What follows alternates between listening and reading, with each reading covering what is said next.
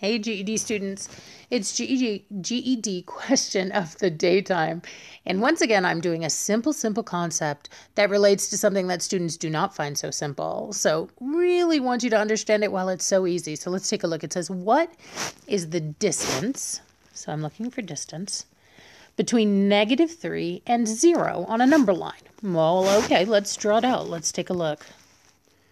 You know, here's 0 on a number line. And if I wanted to get to -3, I'd go off to the left. I'd go off to the left 1, 2, 3 units. That'd be -1, -2, -3. Now, what is the distance? How far away are those? Remember, when you count distance, we just count. So 1, 2, 3 units away. 3 units away. Notice I don't say it's -3 away. It's 3 units away. That's because distance is always positive. So they love to slip this in on the first 5 of the GED when you're not paying attention. They'll ask you a distance question.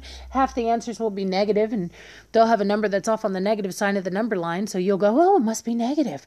Yeah, no, distance is always positive, regardless of what, if you're going left or right on a number line.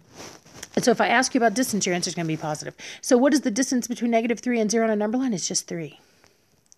Now, this relates to a super duper important concept that almost always comes up in the first 5, and that is the concept of absolute value bar. Absolute value.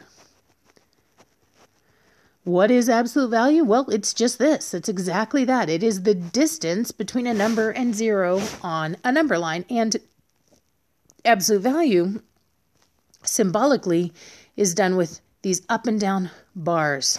So if I were going to ask you this mathematically, I would not want to spell, you know, mathematicians, we are too lazy to spell. We are not even trying to write out what is the distance between too much math. We'll say just this. This says the absolute value of -3, or what is the distance between -3 and 0 on a number line. And as we already said, distance is always positive. And so whether it's a 3 or a -3 in these absolute value bars, it's just 3 units away. I end up with a positive answer. All right, if you have any questions about this or any other GED math concept, be sure to drop it in the comments and I'll do my best to answer it.